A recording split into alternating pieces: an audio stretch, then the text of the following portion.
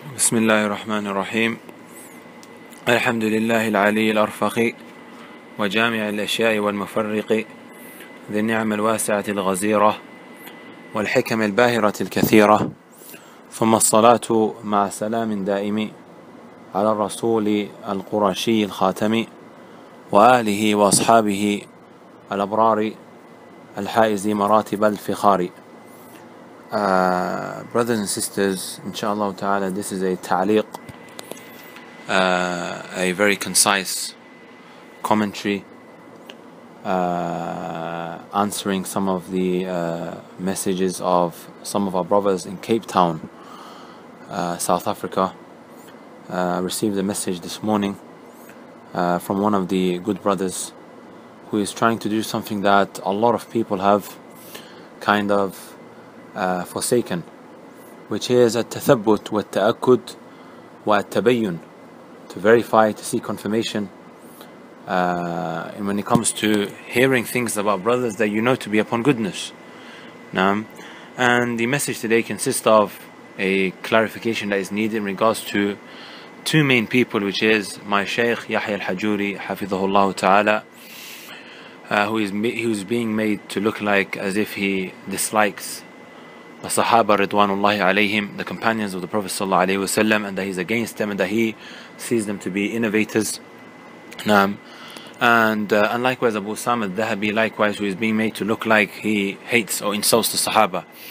And this is not the first time I've been asked. There is brothers out there in this world in which there has been much fitan been spread in it, who are trying to tear down the honor of people who are known to be upon the sunnah of the Prophet ﷺ. And this is not the first time I have heard people ask me about my Shaykh Yahya Al Hajoori, about these issues that have been brought forth. I've been time and time again gone to different places to go give da'wah, whether it was Dewsbury. I remember some brothers asked me there and asked for a clarification. I went to places like Milton Keynes, I went to places like just so many different places. Glasgow, brothers came up to me likewise saying that, does your Shaykh declare Uthman to be a mubtadi' and you defend him X, Y and Z? So inshallah ta'ala, I'm just going to take a few moments to just clarify these doubts about my Shaykh and read out the message and then just comment on each point bi'idhnillahi ta'ala. Okay, Assalamu Alaikum wa Rahmatullahi wa Barakatuh. Akhi Abu Taymiyyah, may Allah reward you for your efforts in Dawatul Salifiyah. Wallahi, we benefit so much. Just three questions I wanted to ask you, because recently few brothers have been telling me not to listen to your lectures due to 3 points, and they are as follows. First point, which is your association with Green Lane Masjid, after they clearly invite the innovators Kamal al-Makki, Yasir Khadi and the likes. As a Salafi, should you be associating with a masjid like this? Is this not contrary to the Salafi and their principles? Second point, your association of Abu Usamah At Thahabi after many ulama, including Ahmad al-Najmi, Shaykh Falah bin Ismail and more, refuted At Thahabi's beliefs, such as that it is permissible to sit with the people of innovation and where he sits with the likes of Meg. And then the third point, your beliefs in the companions doing bid'ah. And if Uthman was al-Bid'ah, yani the mother of all bid'ah that took place, as your teacher Yahya Al Hajoori believes, and after Yahya Al Hajoori was refuted by many ulama, and even after Al Hajoori was refuted for his beliefs, you continue to associate with him. Wallahi, this is not a criticism or refutation, it is just curiosity on the statement these brothers have brought up against you. Jazakallahu khairah. Brothers and sisters, wallahi, to be honest with you, I've become actually bored in clarifying this, but وَكَانَ أَمْرُ اللَّهِ قَدَرًا مَقْدُورًا. I'm just going to try and put this issue to bed once and for all, so nobody discusses these things inshallah ta'ala in the future, and the people are upon clarity. لِيَهْلِكَ مَنْ هَلَكَ عَنْ بَيِّنَةٍ وَيَحْيَى مَنْ حَيَّ عَنْ بَيِّنَةٍ. So a person can either become destructed while he's upon clarity, or he can live while being upon clarity in these matters. So the first point, brothers and sisters, my association with Green Lane Masjid, that which is very, very strange is I don't understand where this question has originated from. Have I ever been seen in Green Lane Masjid giving da'wah in there? Have I given a lecture there? Have I given a khutbah there? I don't understand where these brothers, they got the fact that I am associated with Green Lane. Okay? And brothers and sisters, even if I did go there for a lecture, or I went there to give a khutbah, then it could be a matter where it goes back to ijtihad. Naam. These are matters of ijtihad. A person now going to a masjid, let's just say for example, for argument's sake, وَلَوْ سَلَّمْنَا جَدَلًا, as the Arabs say, that this masjid is a masjid of bid'ah. Okay? As long as the masjid is not putting any conditions on you and any restrictions, then I know that many scholars have said that it's permissible. I personally have gone to a masjid which was inclined towards the Sufiyah, and I gave a khutbah trying to the best of my ability, billati ahsan, in a nice way, naam, without obviously making them hate the da'wah and also directly digging at them. I spoke about hubbu shar'i lin Nabi sallallahu alayhi wasallam, the true legislated love that we should have about the Prophet sallallahu alayhi wasallam with its proofs and evidences. And I even spoke about the mawlid, and in a nice way, you know, as Allah subhanahu wa ta'ala told us, ud'u ila sabili rabbika bil hikmati wal maw'idati al hasana wajadilhum billati ahsan. Naam. And I've got many scholars likewise. These people who are coming to you, they take from the likes of Shaykh Rabi' bin Hadi al-Madkhali, and we have videos of Shaykh Rabi' bin Hadi al-Madkhali who went to a masjid of the Tijaniyah and he gave da'wah there, naam, in a very nice way. And then the Shaykh relates this, and you can find the maqta' in the long list or the long playlist that's on my channel, which talks about the advice to asbabs and their tails and things like that, which consists of like 130 videos, and I've added that to it. So this is a matter, barakallahu feekum ikhwani, that goes back to al-masalih wal-mafasid, and our religion is built on this. الدين مبني على المصالح في جلبها والدرء للقبائح فإن تزاحم عدد المصالح يقدم الأعلى من المصالح وضده تزاحم المفاسد يرتكب الأدنى من المفاسد, as Imam Al-Sa'di rahimahullah ta'ala he mentioned. So go back to the shuruhat and ask someone to explain to you, sometimes weighing the goods, the benefits and the harms that come out of a certain actions. I've been to a masjid where they do inkar of ijma'. They don't believe ijma' to be part of the religion. And the whole khutbah I spoke about hujjiyatul ijma'. This was quite some time ago. So if a person is going to go and speak billati ahsan, or masjid now, they don't put any conditions on you, I personally believe it's permissible. If a Shi'i masjid call me tomorrow and they didn't put any conditions or anything like that on me, I would most certainly go. And this is what Shaykh Muqbil bin Hadi al-Wadi and likewise my Shaykh Abdul Hamid Al Hajoori once did. They would go into a masjid and they would mention the virtues of Ali radiallahu anhu, and at the same time they would mention that Ali radiallahu anhu, man jahada harfan fil Quran faqad kafar, whoever negates a verse from the Quran, then this person is disbelieved. Naam.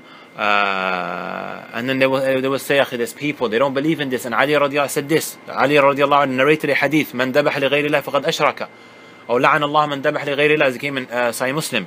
Whoever now slaughters by other than Allah, this person is cursed. And they will mention in a very nice way, and many people accepted. I remember Shaykh Abdul Hamid Al Hajoori, who is a walking Sahih Muslim as he has memorized it.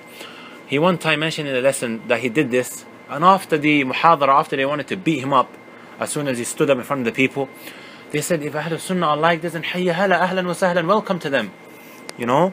So I've even one time compiled a risala which consists of 20 pages and fatawa of the kibar al-ulama, the major scholars of our religion. From them Shaykh Rabi', Shaykh Abdul Muhsin, Shaykh Al-Fawzan, Shaykh bin Baz, and many of them who say that it's permissible.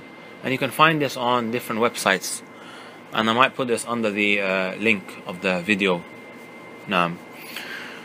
So guys, let's just say for example, for argument's sake, they are mubtadi'ah. The masjid is a mubtadi'ah masjid.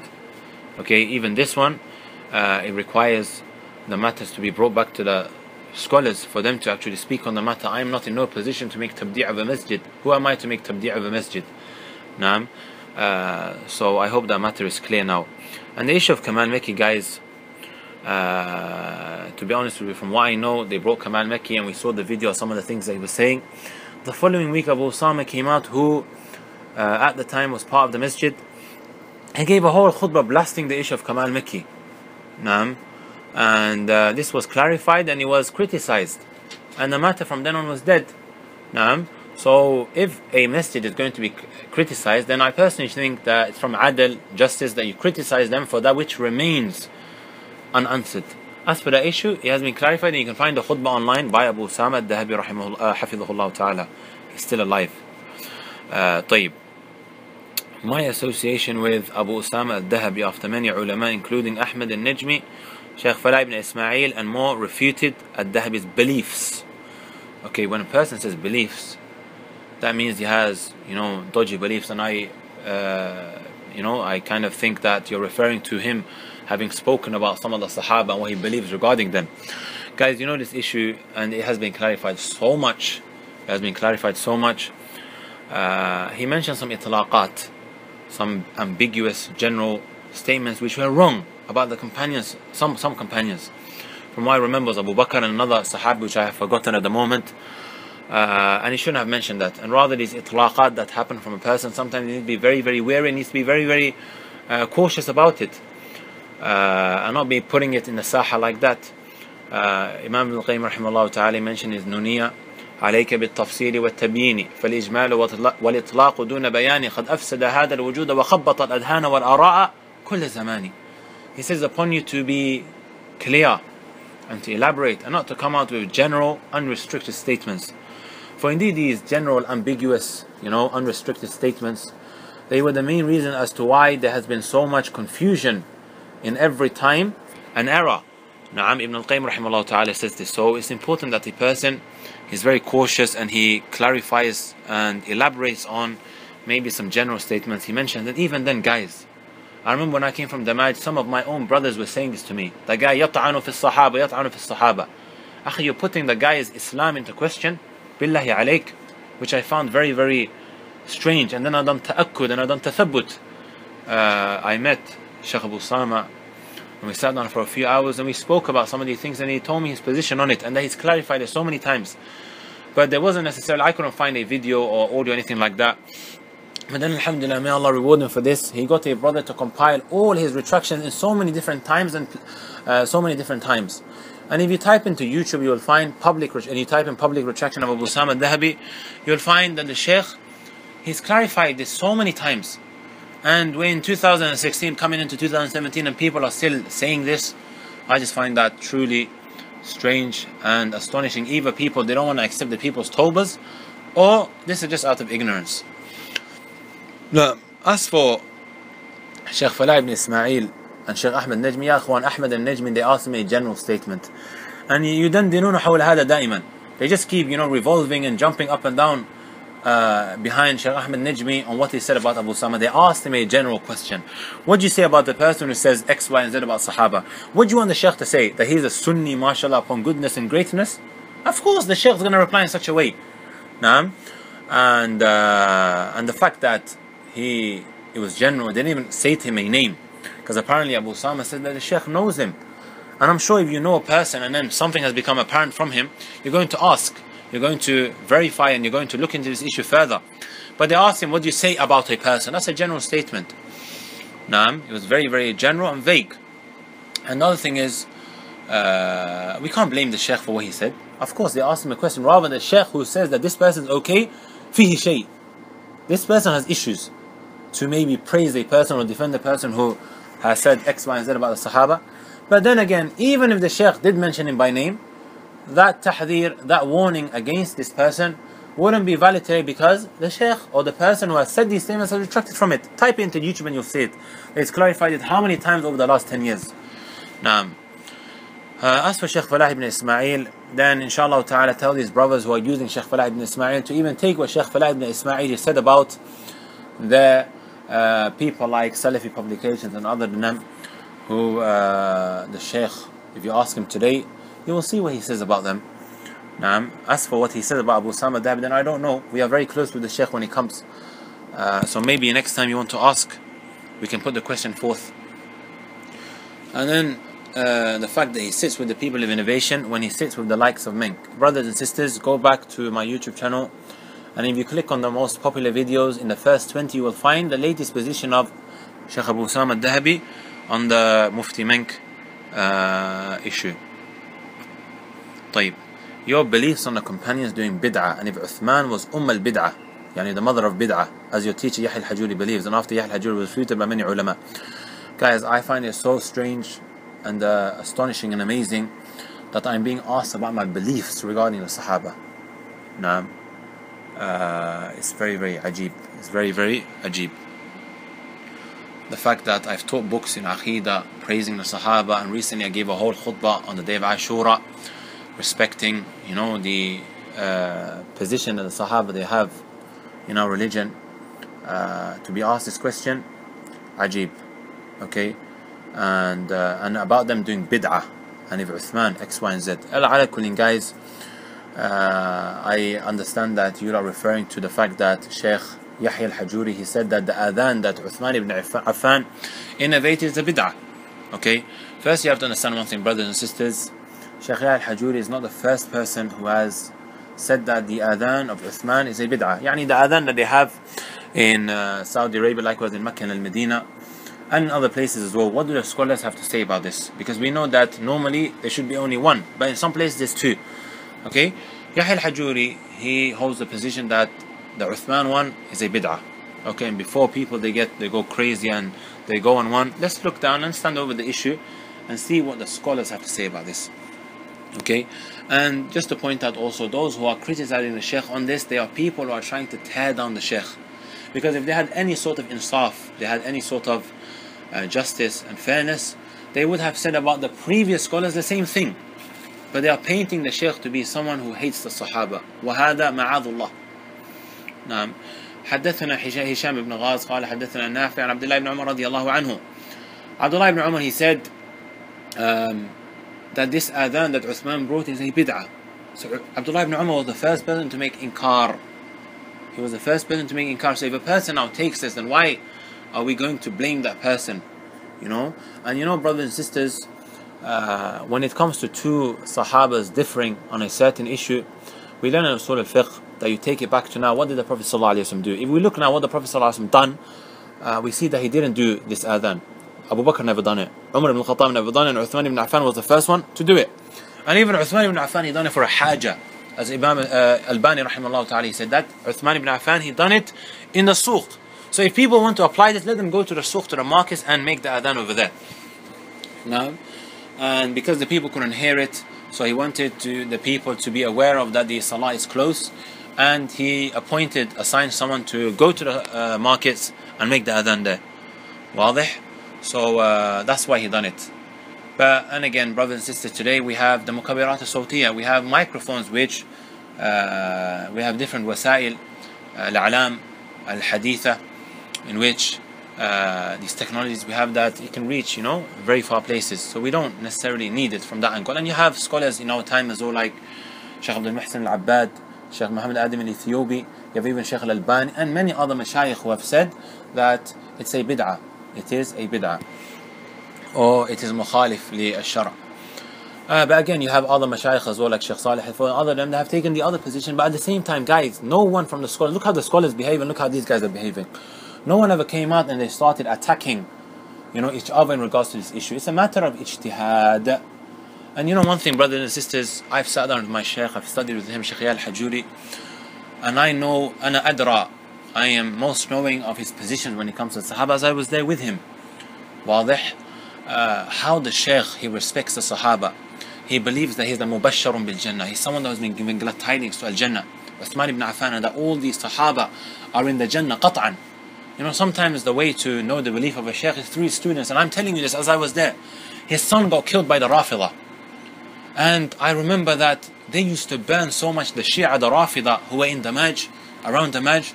Every time the Shaykh spoke about them when it came to the Sahaba Ridwanullahi alayhim, and how they are kuffar, disbelievers for insulting the companions. And then they used to fire stuff at the markaz, and they used to get upset, and they used to get angry, they used to cut the road, just for the Shaykh saying these kind of things. And his khutbah al-ma'rufa is known. This khutbah that he gave one time where he called them sabbabat ashab Rasulullah, people who excessively insult the Prophet sallallahu alaihi wasallam, his companions. And this was known. You can find this on YouTube. He taught us taqdeer wa ihtiram al-sahaba. And I've taught books like Usul Sunnah Imam Al-Hamidi, Lamiyat al-Shaykh al-Islam, Aqidat al-Raziyain, and other books in Aqidah and Tawheed, which, and my students, the people I've taught, they know very well what my position on Sahaba is. I know, brothers and sisters, someone who's Sunniyah has been known with certainty, a qaida that I'm going to teach you a lot, it cannot be removed through a doubtful matter. And likewise, if a person's Islam has been affirmed and we're certain of it, you cannot remove it through something doubtful. And this qaida, Imam As-Sa'di rahimahullah ta'ala, he mentions in his mandoma, he says, وَتَرْجِعُ الْأَحْكَامُ لِلْيَقِينِ فَلَا يُزِيلُ الشَّكُّ لِلْيَقِينِ. Yani the matters are brought back to the certain ahkam, the certain rulings, matters that are certain. And something doubtful doesn't come and remove it. If a person has been known to be upon the sunnah out of certainty, then a doubtful matter doesn't come and remove these kind of things. These are very, very doubtful matters that people are trying to portray over the shaykh. You know, إخراج الشخص من السنة شديد, as Imam Ahmad rahimahullah ta'ala said, taking a person out of the sunnah is something that is very, very severe. And today, الناس يتهاونون فيه. Now, and likewise Abu Usamah, to just question the guy's al-Islam or to take his sunnah away from him over these doubtful matters, rather requires matters to be looked into with seriousness and a lot of ihtimam and concern. Wallahi, today it's just become like what? Raffle tickets, given sunnah, you're not upon the sunnah, you're upon the sunnah.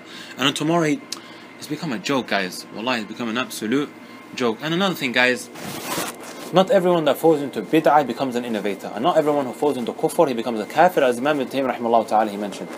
The fact that some scholars say, and likewise Abdullah ibn Umar, that Abdullah ibn Umar said that Uthman ibn Affan said, Uthman ibn Affan's adhan was a bid'ah and they fell into it. It doesn't necessitate he's an innovator. Sahabas make mistakes. They are not معصوم. They're not infallible. واضح? So I hope these matters are very well known. rather نحن نحب الصحابة ونجلهم ونجلهم. نعم. So let the people be aware of this. And my shaykh does not believe that. Look where he is now. He's in Makkah. He got driven out of his home. And it was none other because of his defense and his love for the Sahaba Ridwanullahi Alayhim. And his kutub are ma'rufa. La shakka wa la rayb. I don't believe that the Shaykh is ma'soom, he's infallible. Of course he has mistakes. There are things that I disagree with the Shaykh on. Wallahi billahi. Naam. Ajib. That's absolutely ajib. طيب. And I continue to associate with him. Brothers and sisters, me, I'm a person who is not scared to hide his beliefs and what his position is. And I've previously spoken about my own brothers who attacked certain mashayikh, like Shaykh Falah. There was a brother, my qareen, a brother who studied in Damaj at the same time as me, Zamili, who said things about Shaykh Falah. Even though Shaykh Falah is not my teacher, I would come out and I defend him. I'm not scared of anyone to say what my beliefs are. I will say it. And I will carry on promoting what I personally believe to be correct. Like, there's people now who are questioning Shaykh Salih Suhaimi. أنا سأدافع عنه. Shaykh Ibrahim al-Rahili كذلك. They've oppressed him. أنا أدافع عنه. Likewise, Muhammad al-Maliki, there was once I defended the Shaykh. Even though there were some brothers from my own camp who were saying things about him. أنا أدافع.